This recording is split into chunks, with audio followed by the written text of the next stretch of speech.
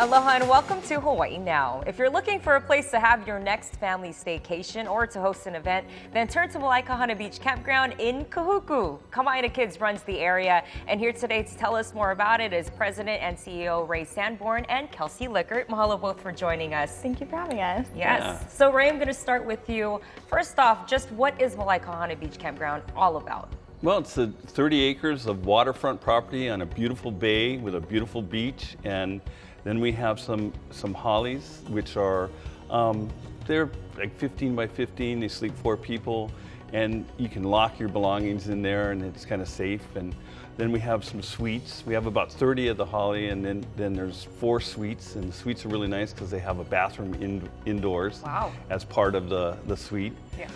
And then there's tent camping and vehicle camping. So if you've got a camper, we have an area where you can pull up and you can camp. Nice. That way too. So, yeah, and there's surf and there's all kinds of beautiful things to do on the beach. Of Crab course. hunting all night long, just all kinds of things. Yeah, and then you do have Tutu's Hale. What is that about? Tutu's Hale is a cluster of 5 cabins, and it has kind of a comfort station as well.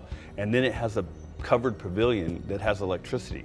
So 20 people can be on the roof sleeping, and then you have the pavilion to do your meals and gather, and it's just a really nice place for a large group of 20. Like fun. And if you have more, you can put tents around there and expand your group as well. Now, Kelsey, for those who are thinking of camping or hiking this summer, what are some tips you want to give them? Yes, so first things first, do your research. You want to know exactly where you're going to be hiking, if you need permits or a parking pass if you're going to be staying overnight.